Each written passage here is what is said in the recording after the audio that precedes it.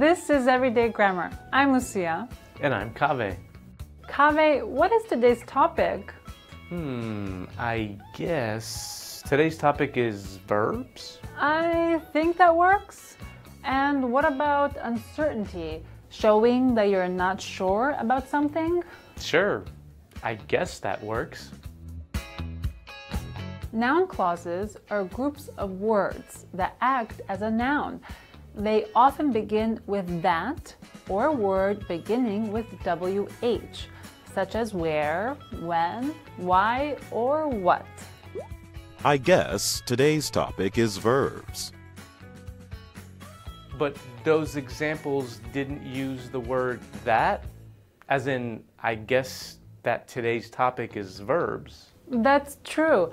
You can use the word that, but English speakers often leave out this word in everyday conversation.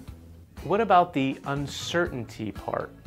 I think I'm getting interested in this topic. To show uncertainty, Americans use the common uncertainty verbs think, believe, and guess before noun clauses. The noun clause presents the idea, and the verb shows uncertainty. I guess I did well on the test.